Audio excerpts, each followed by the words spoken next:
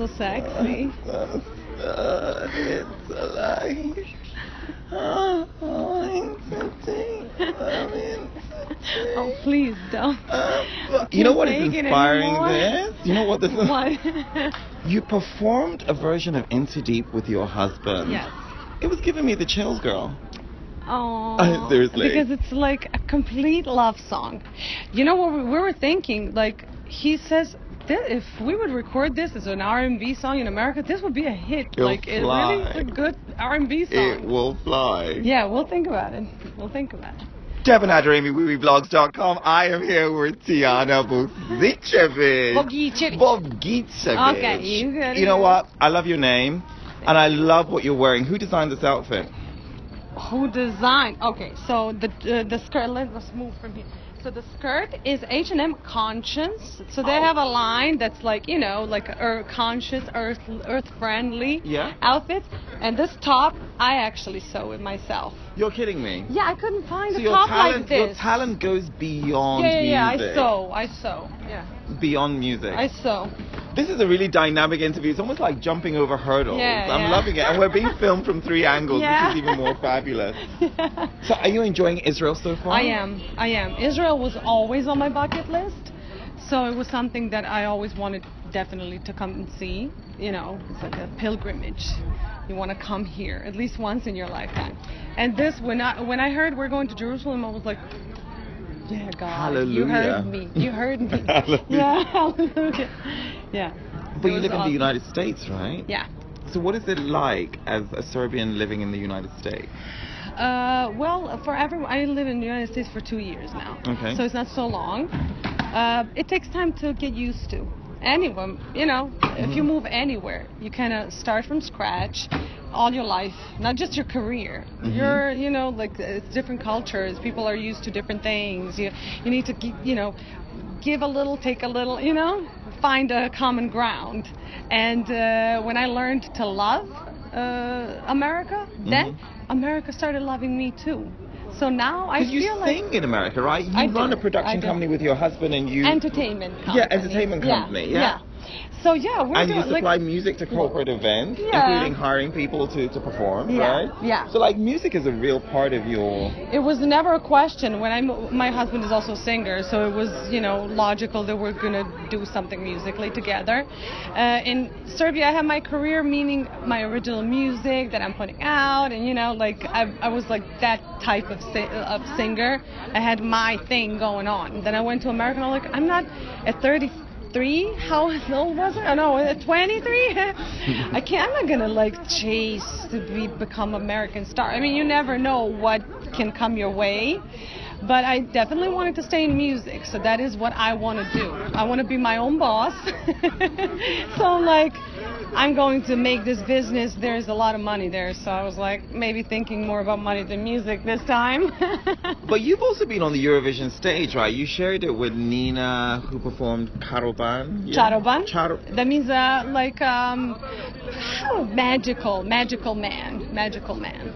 And so so you've kind of been in the loop, right? I have been, well, when it comes to the whole, as anywhere, like even in America, there is only a certain number of musicians and singers that are like they're playing with everyone, with all the stars, with so people that are in the business, insiders.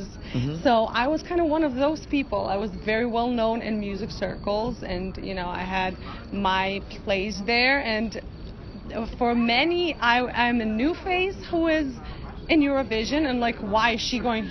We don't know about her, but everyone from music, like yours truly said. But never mind. I understand. I completely understand that. But on the other hand, everyone, you can ask people, singers that were before on Eurovision, everybody were like, finally, Tijana. So right. So it was completely other. Music business people were like, that's it, like, right choice, finally you, like, you deserve it so much. So I got so much confirmation and affirmation and, like, acknowledgement from love, and I'm so happy, from my colleagues. And people they will not, look, this is not going to come, they're not going to get anything bad out of knowing me. That's true. And you now. They know me now.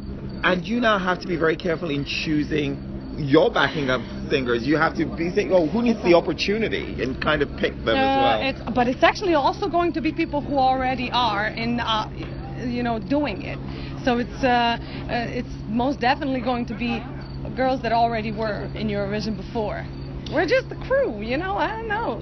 We love each other. I'm good friends with Boris Manilov, who produced your track. Yes. Were you sent other tracks? Did you listen to other options before deciding on Into Deep? No. RTS actually chose the song first and then a singer.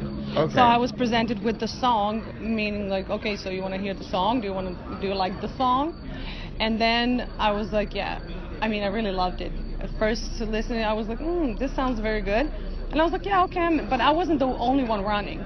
There were some more well-known singers that were running for. Oh, really? Mm-hmm. And in the end, they chose me because I was the best option for this song. So I'm not saying that I was the best option for Eurovision to present. But they really liked this song. It's just this song was, I did the best job with this song.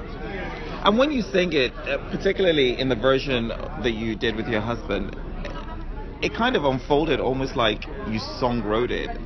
Really? Yeah, it did. There was a level of warmth and sincerity. So what does that track mean to you when you deliver it? Thank you for saying that, but it's just the way I sing. That's the same thing that my producer and composer that produced my album in Serbian. He always says when I write a song, Tijana sings it and she just brings it to another level. It's like as if she wrote it. So I think that's I kind of don't like not to understand the song.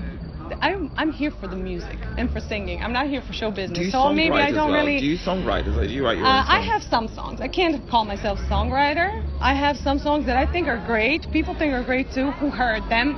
My friends. My husband says, "Oh, you're great."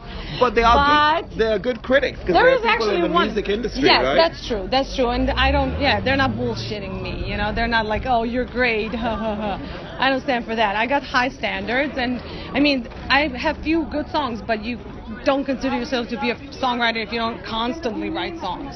Like I'm writing 5 songs in 5 years. Like, oh, good for you. You're a great songwriter. That's not. But I like to feel the song. I like to, when I hear the song, I need to understand it. I need to deliver the lyrics and that melody. I need to love everything about it, and then I will deliver it. If I don't love everything about it, I'm probably not going to sing it well. And you know what I'm going to love? Hitting this catwalk with you. So should we do it together? Yeah. Go as far as we can. Oh, look, this is really bad. Like, baby, look at it. It is really. Okay. 3, 2, 1, hit it. Yeah. Giselle.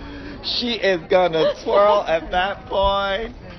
Yes. And that is Tijana from Serbia. She is in the running for Eurovision's next top model. If you love her, start voting. This was good. This was a good one.